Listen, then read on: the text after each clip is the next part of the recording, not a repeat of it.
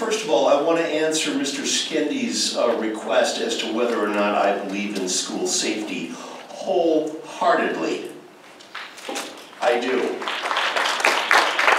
For those of you who wish to propose that a background check be given to all the board members here, you know what? I signed it. I signed the petition.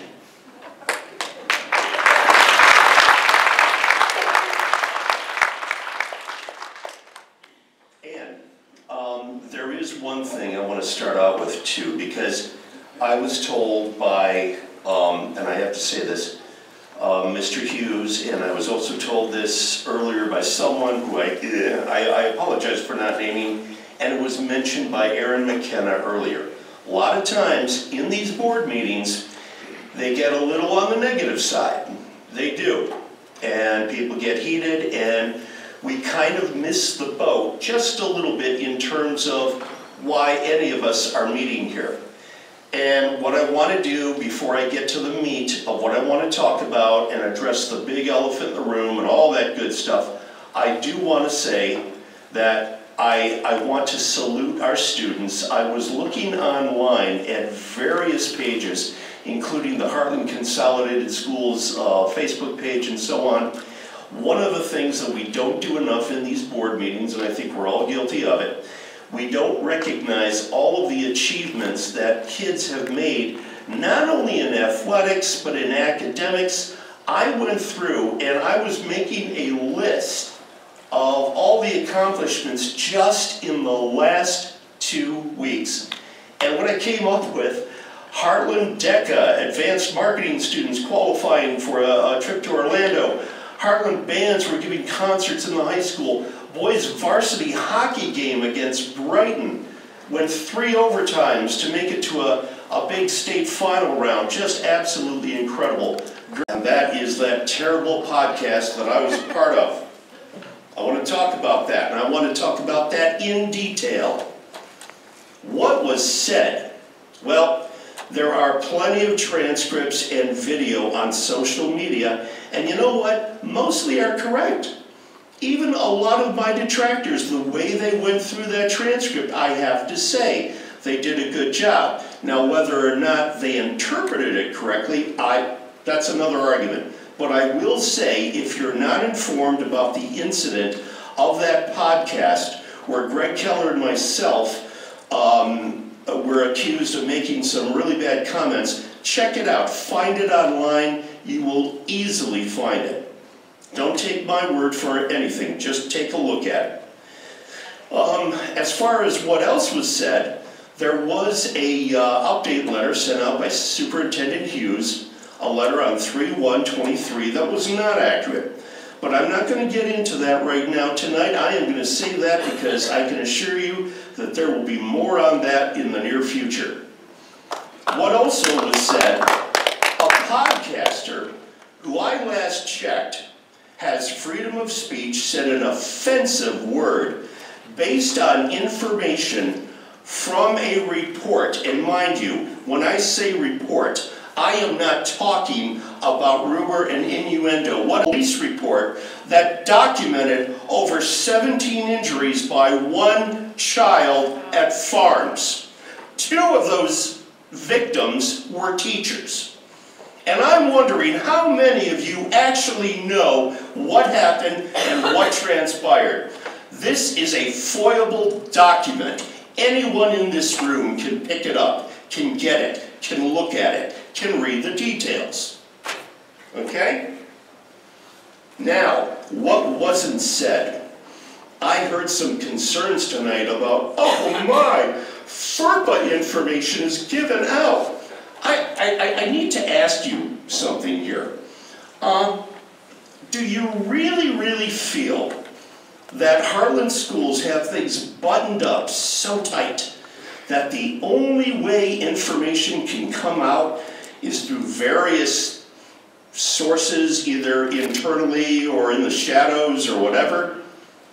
You can get a police report and you can FOIA it. It's real simple. Okay? Now I know you're asking, okay, well you were on this podcast, Glenn, And you mentioned this incident, so just where did you get that information from? Well, starting last April 2022, I made it clear and legally official that I was running as a candidate for school board. And oh boy, was I amazed at what happened when I made that proclamation.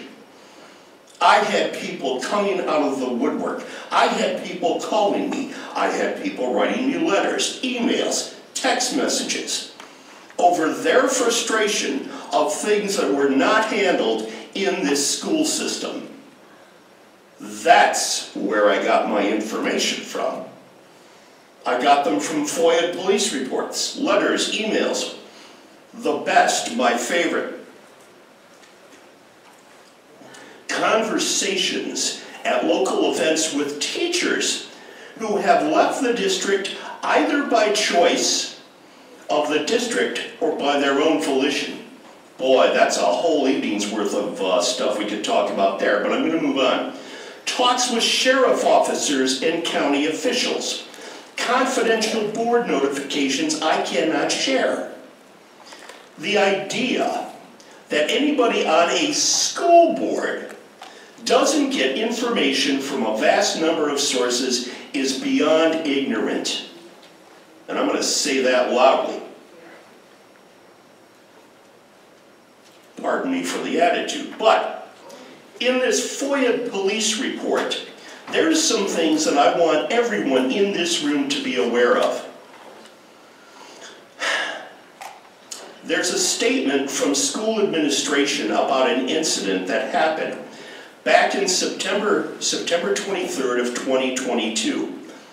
I want to tell you one thing. This police report that I'm talking about, do you think it was created on 9/23/2022?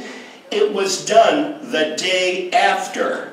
Think about that for a bit. Just let that marinate.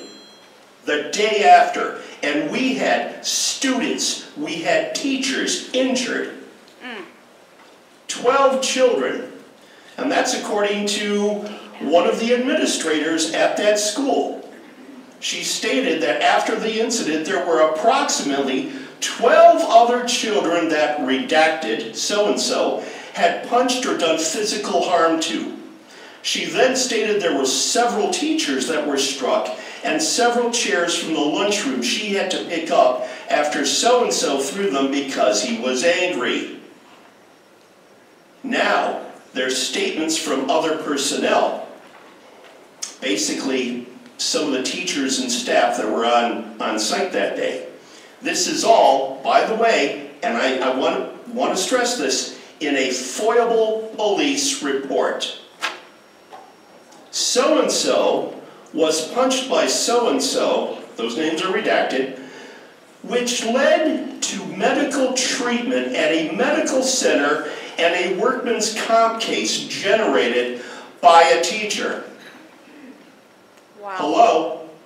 We're not talking about a very emotional kid having a really bad day. Do you understand that? There were people injured, there were students injured, and the fact that this district hasn't been sued into oblivion by this one incident is amazing. Right. This is so inappropriate. What's inappropriate? Are you kidding me? It's in here. He's inappropriate? Oh, really? No.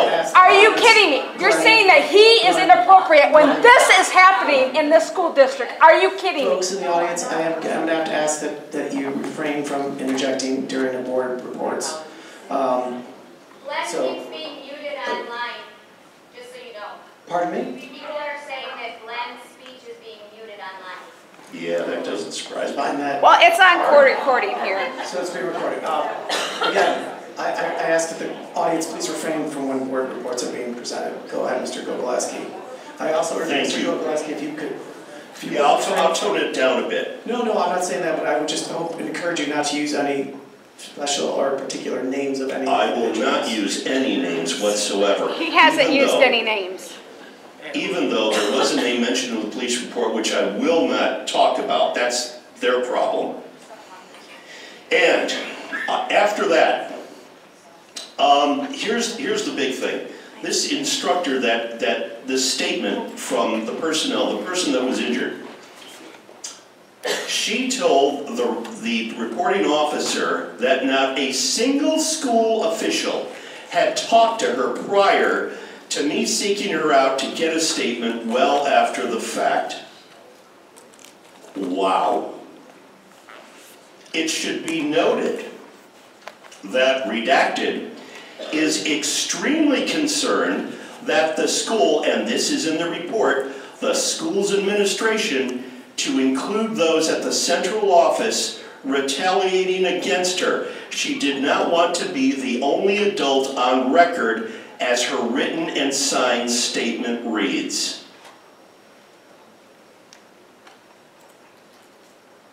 There's more statements from personnel. This is in the report by the officer. All teachers, and this is what he said, all teachers that I talked with are afraid of retaliation by central office administrators. It is in the police report. It's also stated that Redacted was assaulted during this incident, but has stated she will not give any further statements because she does not want to press charges at this time. And now, there's a little excerpt that was actually read earlier by somebody that came up here.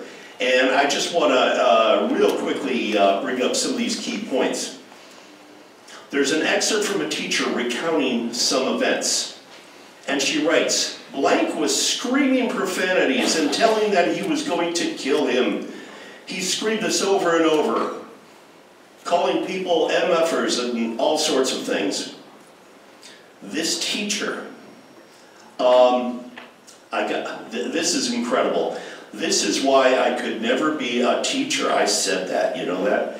This teacher went above and beyond to protect her students. Man, why she doesn't get a medal, I don't get it. Get a load of this. They were fearful, the students were fearful of what was happening. Although the redacted student, the student in question, kept approaching us and threatening specifically, I kept reminding so-and-so, a student, another student that was terrified, that I would not allow so-and-so to touch him. I had him securely under my arm and kept turning my back to see when so-and-so, if he would try and come at us. At one point, I was hit in the left shoulder. I don't know if it was intentional to hit me or if he was going for a student, but I made sure I was blocking his way to so-and-so. Man!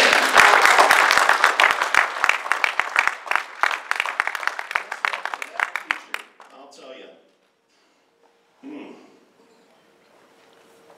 Along with that, this teacher told a small group of kids that were near me to go inside our classroom and shut the door.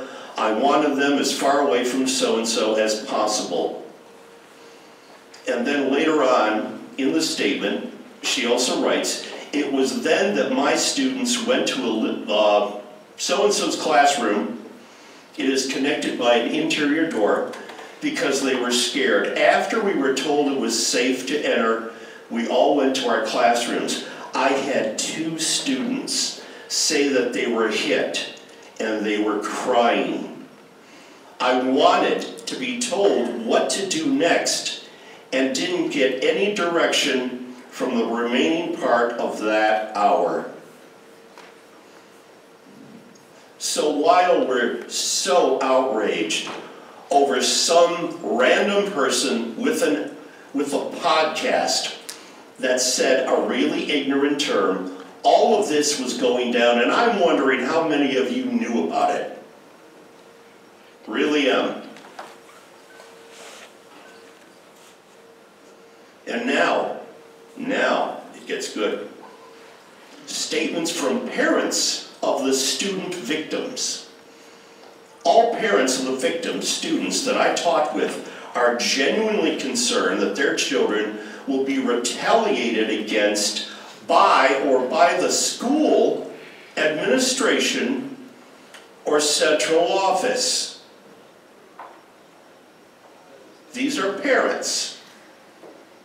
So if you sometimes wonder why parents come up to this podium a little less than happy, these are some of the reasons why. Okay? Another statement. This is from a parent about their child. He had been choked in a headlock to the point of gasping for air the prior year by the same student. At this point, this parent felt as though they were not going to get any help from our board, and that's the board that was in place in September of 2022, and that I would need to seek my own legal representation. I really encourage you to get some of these documents and read them. Because I will tell you, I will not sit up here at this podium and pretend that everything is rainbows and unicorns. I will not do that. The safety of our children